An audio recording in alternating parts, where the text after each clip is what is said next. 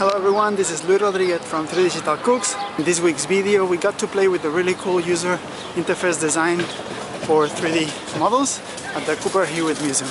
3D footprinting design is kind of a big deal for me, so if you want to discuss and hear about my ideas and crazy thoughts about it, watch the rest of the video and fire some comments.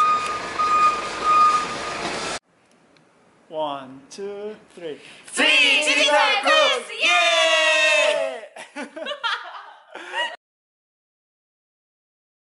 It was awesome to visit the Cooper Hewitt Museum. There I got to play with these giant 4K touchscreen tables that had interactive design tools in it. These tables has been designed by Local Projects. Local Projects is a media design firm for museums and public spaces based in New York. My first reaction was, whoa, I need to play with this thing. It was fun and easy to use. I just needed to use their special digital pen and just to start touching stuff to figure out how the design tool was working. Let's see some of the features. The tool has two main parts, a graphic viewer and editor, and a section to control the tools used. The graphic side of it has a 3D and 2D canvas that act both as viewers and editors. The 2D window is used to draw the basic elements that will be transformed into 3D objects. This will depend obviously on the tool that is selected, the mode. And the 3D canvas gives a 3D representation of the object that helps to rotate it and get a better view of it, and also it has some elements to edit the object to, as we will see later. The controls allow to change the view of the object, choosing between freeform, chair, lamp, table, base, building, and hat. There is also 3 different modes: extruder, revolve, and sweep. And there is another section where we can choose a different type of material that we want to use: plastic, metals, fabric, ceramics, or stones. Basic editing buttons as delete or undo are also available. Everything starts by choosing a material and drawing on the 2D canvas. Depending on the 3D tool mode selected, you will have one result or another. It's actually quite good that jumping from extruder to revolve or sweep is free, so that means that you get to play and see different effects affecting your design. Revolving is fun. It's easy to make plenty of mushroom-like designs. Extruder and sweep create a 2D design that gets a flat or uniform 3D dimension. Rotating the 3D view has no effect, as the drawing in the 2D canvas stays always in the same plane. I like how the nodes of each line are snappy and can be easily related to other nodes from other lines.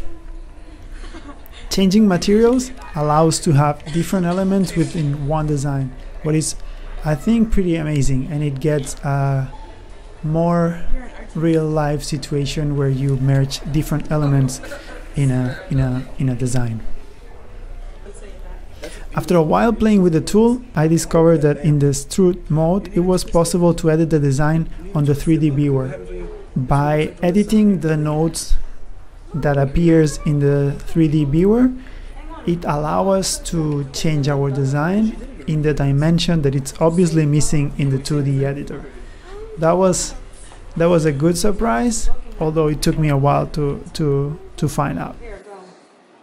You want to do a building? Okay, hang on. I want to do a chair. Okay, a chair? A building or a chair? You couldn't pick one. It is obviously impossible to fit into a 2D user interface the same natural approach that we use in a 3D environment. That is one of the biggest challenges to make designing in 3D easier for users. What I like from this tool is that it's obvious and simple to get to some basic 3D results by just touching and playing.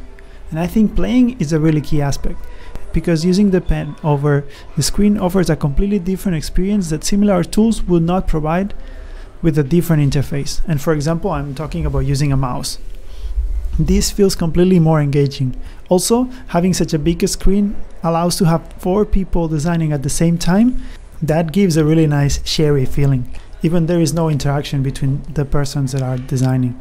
That in somehow relates a lot to a dining table, where everyone has its own dish, and at some point most of people do not share, but still they get to engage just by conversations. Or I'm old, so it took me almost 3 minutes playing with it to find some of the more advanced options like editing the 3D viewer. But overall, I needed no manual, what is already a pretty big deal for any 3D design tool. I feel there is a big trade-off between simplicity and packing features. Of course, I do always support the first one. I think it's way more important to have a simple tool that anybody can use than just add and add and add new features. Terms like extruder, revolve, and sweep probably means nothing to anybody that has no CAD related experience, and that's definitely something that I don't like. Tools need to be accessible for anyone, especially when we are talking about 3D footprinting design. Overall, it was great to experience new designing interfaces and see how people uses it. I think the giant screen is a big attraction to help trigger people's interest and help them to jump to try designing their own models. Definitely, I will be back to the museum, keep playing with the tool, and especially observe how people react to it. Thumbs up if you like the video, share it, and subscribe if you want more weekly 3D footprinting adventures. Bye!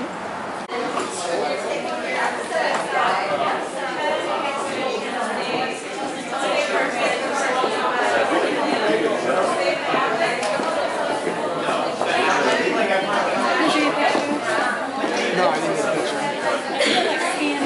Yeah, I got it.